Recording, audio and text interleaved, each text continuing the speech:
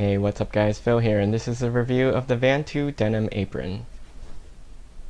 The apron comes in a reusable non-woven canvas bag. The apron inside is made of a medium-weight denim with a dark wash and pinstripe pattern. The stitching is very clean, neat, and straight, using a dark blue cotton thread along the hems. It has a black leather neck strap that adjusts using belt loops and a stud button. The fixtures on the apron are brass, like the belt cinch and the buttons. At the chest, there are 2 short, wide pockets and 3 larger kangaroo pockets at the waist for your kitchen tools.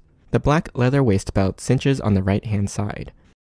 The back of the garment is smooth and finished with no flaws or rough seams. Again, you can see the neatness and accuracy of the stitching here.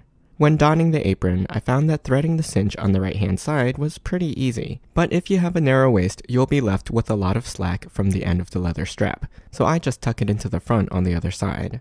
The neck strap is fairly easy to adjust while wearing the apron, but overall, I think it's a good height given the position of the pockets at the chest. The deep pockets in the front are convenient for stowing oven mitts and tools like spatulas, dishcloths, or wooden spoons.